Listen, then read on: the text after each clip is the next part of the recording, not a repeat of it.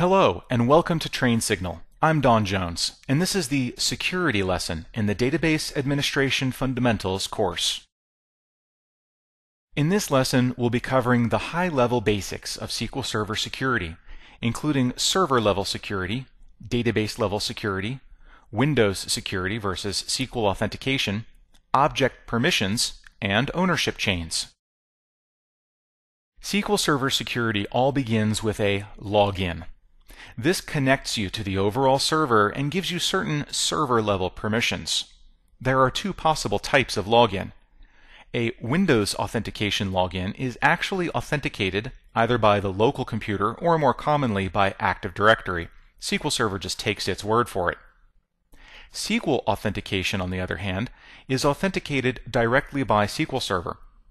That's useful for instances where you need to be able to authenticate to a server that isn't part of a domain or you aren't part of its domain. Logins can belong to one or more of the fixed server roles, which bundle up a variety of permissions that apply to the entire server.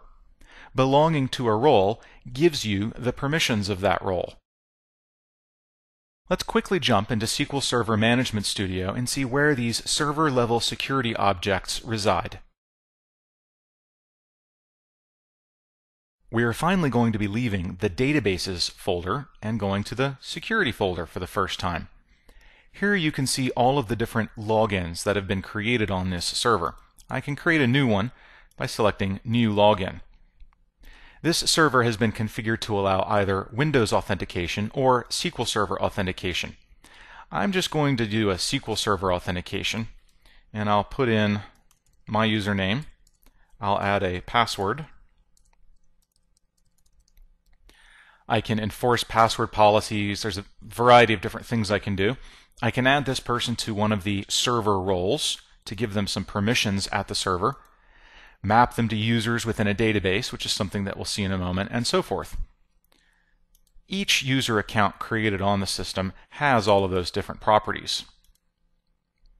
Server role memberships, user mappings, securables status, and so forth. The icon here is kind of important. You'll notice that SA has a small red down arrow, as do these. That means those particular accounts are disabled. They exist on the system, but they can't currently be used. I would need to enable those in order to have them work, and I could do that from within the Properties tab. Windows authentication is always available on modern versions of SQL Server. A Windows login can either be a user or a group.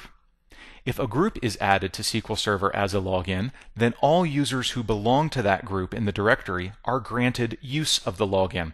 It becomes a kind of shared login for all members of the group. While Active Directory is the most common authentication for Windows, local users and groups can also be used as logins. SQL authentication is not always available. It must be enabled in the server configuration. When used, SQL Server maintains its own password policies, password length, maximum password age, and so forth for the passwords on those logins. There are a variety of fixed server roles in SQL Server 2008 and 2008 R2. The bulk admin role is used for bulk insert operations. DB Creator gives permissions to create, alter, drop, and restore databases. Disk Admin role provides the ability to create, alert, and drop disk files. The Process Admin Server role can kill running SQL Server processes. The Security Admin role has permission to manage server logins. The Server Admin role is pretty special. It has complete control over server-wide settings, including full text search and the ability to shut down SQL Server. Setup Admin has permission to configure linked servers and to configure extended stored procedures. And finally, the sysadmin role can do pretty much anything, including overriding permissions to which the sysadmin role has been denied. In SQL Server 2008 and 2008 R2, you cannot modify this list or the permissions assigned to these roles. Once you're connected to the server via a login, you'll want to get into one or more databases. Logins are mapped to database users within each database. A given login may map to many different users in different databases, and may not map to any users in some databases. Database users are assigned permissions within the database. Database users may also be placed in one or more of the fixed database roles and/or any of the user-defined database roles. Let's take a quick look at SQL Server Management Studio to see where these database users and the database roles all live. Now we'll go back into the Databases folder and take a look. Well, let's stick with the test database here. We'll go into its security folder, and I can see all of the roles or users. So let's see, I've got this DBO user. Let's open that up and see what it is. This is mapped to the company/administrator login. So whenever this login accesses this database, the login is represented within the database as this user. And I can see what this user owns, what database roles this user belongs to, and so forth. Any permissions I assign will be assigned to that user account. So this is really the two phases of SQL Server security. You get into the server with a login. That doesn't necessarily get you into any databases, though. Your login has to be mapped to a database user. That essentially makes each database its own little security kingdom, and it can refer to the server-wide logins to determine who the database wants to allow in and what permissions it wants them to have. There is a guest user within databases. It must be explicitly created. It does not exist by default. It is used to represent any login which has not been mapped to another user within the database.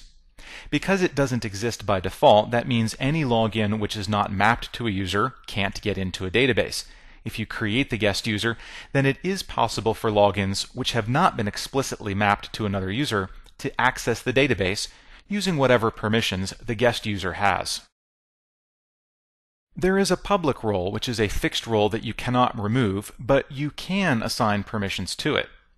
All users are always members of this role, making it the baseline permissions for all users in the database. You still have to have a database user in order to get into the database, but all database users belong to the public role. There are a variety of fixed database roles provided to you. DB Access Admin has the permission to access the database but not manage security. DB Backup Operator can perform backups and checkpoints but not restore the data. DB Data Reader and DB Data Writer can read and write all data in the database. DB DDL Admin can run all Database Definition Language or DDL commands. DB Deny Data Reader and DB Deny Data Write can deny read or write permissions to any members of those roles. Those are unusual roles because they're the only ones that, by default, deny a permission rather than granting it. DB Owner has full database permission, although it cannot override any permissions that have been denied. DB Security Admin can manage database security.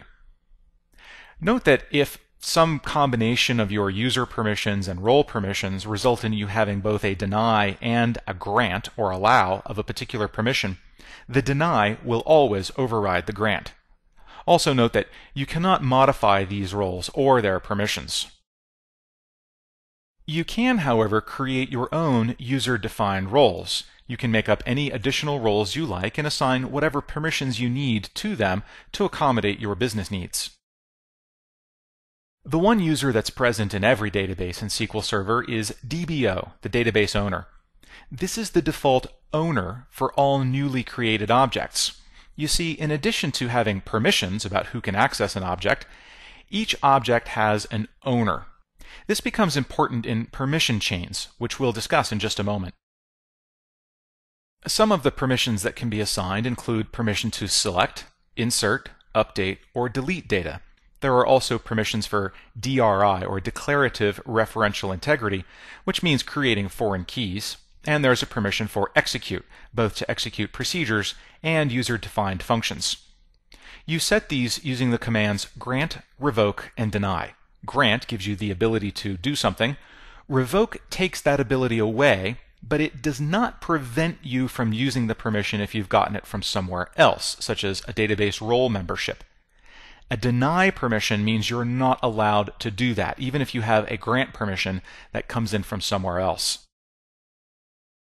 Ownership chains are a massively important aspect of SQL Server database security. You see, when you go to access a database object, SQL Server only checks your permissions when you access a first object. If that object accesses a second or subsequent object that has a different owner, then SQL Server will check your permissions again.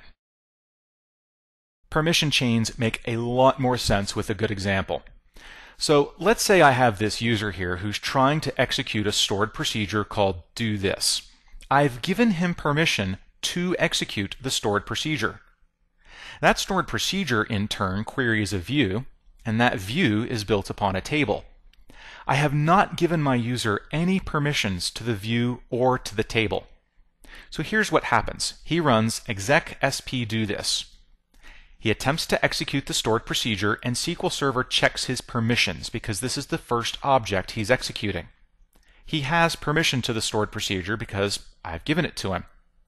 The stored procedure then accesses a view, which is owned by the same owner, DBO. SQL Server says, yeah, no problem. It doesn't even check his permissions. The view is then built upon a table, which is owned by the same owner, DBO. And so SQL Server says, yeah, sure, it does not check his permissions. Now, you might think that not checking someone's permissions is a bad thing, but it actually works out really cool. It means he can only access this data through the stored procedure I have given him access to.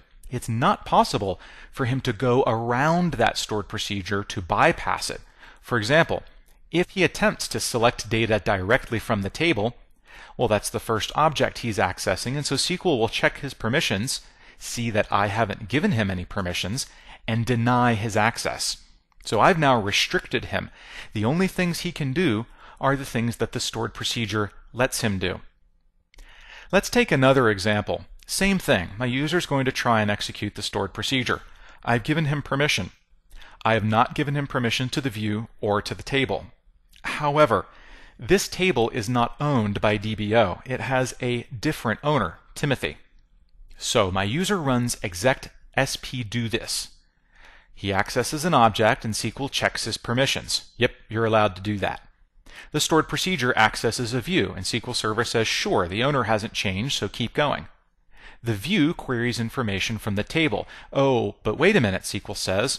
We've changed owners, so I need to check your direct permissions against this object, and you don't have any. So the stored procedure execution is going to fail. Let's jump into SQL Management Studio and take a look at database object permissions. Keep in mind that permissions for database objects are always assigned to users within the database. And a database object can be anything inside the database. It can be a table, a view, a stored procedure, or whatever. So let's right-click on this view and look at its properties. On the Permissions tab, you can see that this starts off by default completely empty. We need to add a user to this view so that we can see the permissions of that user. We could also add one of the database roles to see the permissions on this object assigned to that role. So let's hit search. We'll punch in the guest account. These are the permissions on this view assigned to the guest account. I've got explicit permissions, which are the ones assigned to this object, and effective permissions, which are the ones that result from all the different layering of permissions that come on. So let's just say that we're going to allow the guest account to select information from this particular view. I can even get down to the column level. I can say, well, I'm going to allow them to select names, but I'm not going to allow them to select addresses. You'll notice that because I haven't completely assigned full select permissions, this checkbox is grayed out. If I click it, it goes dark, and that means I've now given permission to the entire row. So we'll come back in here and just do on the name column, we'll hit OK, and that permission has now been assigned. So that's how all of these permissions can be managed across databases. Some bonus information for you on SQL Server service accounts. SQL Server's actual software, its executables, are designed to run as background services in Windows, and services have to log in order to run. These log in using Windows local or domain user accounts or built-in accounts. A local account is good when no network access is needed because SQL is then restricted to the local machine. A built-in system account is also okay. It provides no network access and it's good for single server installations. It can be a potential security hole simply because the system accounts tend to be very highly privileged. SQL can also be configured to run under a Active Directory domain user account, and that's good for all other scenarios and is generally the recommended approach, especially in a production environment. Let's jump into SQL Server's configuration tools and take a look at its service accounts. Service accounts actually are not configured anywhere in SQL Server Management Studio. There is a separate utility, SQL Server Configuration Manager, where that's done. Here I've selected the SQL Server Services item in the tree, and it's showing me all of the different services that are installed for SQL Server on this particular computer. You can see that I actually have two instances of SQL Server running. One looks to be a copy of SQL Server Express, and the other looks to be a full copy of SQL. Each has an instance name. I can see the account that these are running as, and if I right-click and select Properties, I can even change that account. Local system, local service, or network service are the three built-in accounts I could use, or I could change it to run under a particular local or domain user account. In this lesson, we've covered the fundamentals of SQL Server security. We touched on server-level security, logins and roles, database-level security, users and database roles. We discussed the differences between Windows security and SQL authentication, talked about object permissions, and discussed ownership chains.